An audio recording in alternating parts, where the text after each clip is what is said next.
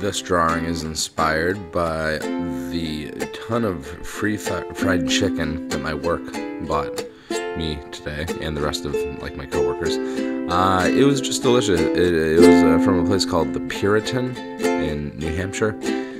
Anyways, these things, this is another one of these abstract figures, and they always come out looking phallic. Always. I think I just like the motion of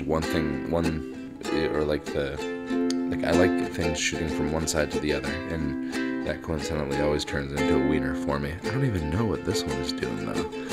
It almost looks like a weird elephant. Like that part with like the elephants and woozles from Winnie the Pooh. Holler if you know what I mean. Holler. Type the word holler in the comments. Alright, I'll see you tomorrow.